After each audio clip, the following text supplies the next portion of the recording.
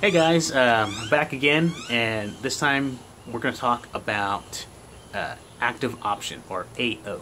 You'll see it abbreviated as AO in the MLS here in San Antonio.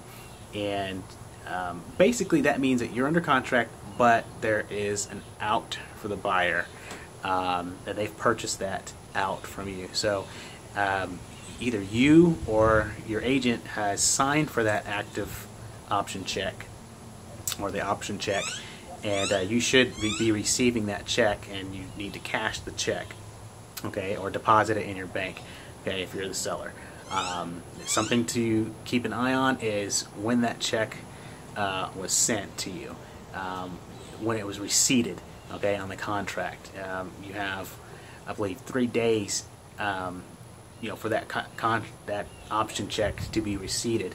So if you didn't receive that option check within 3 days, there really isn't an option in the contract.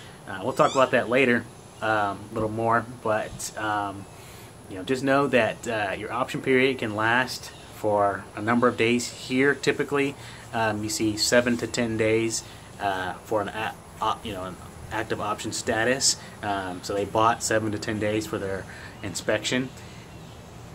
Not typically, not something that's mandatory, but it's a good idea for a buyer to get a home inspection. So around here, especially with foundation issues, things like that,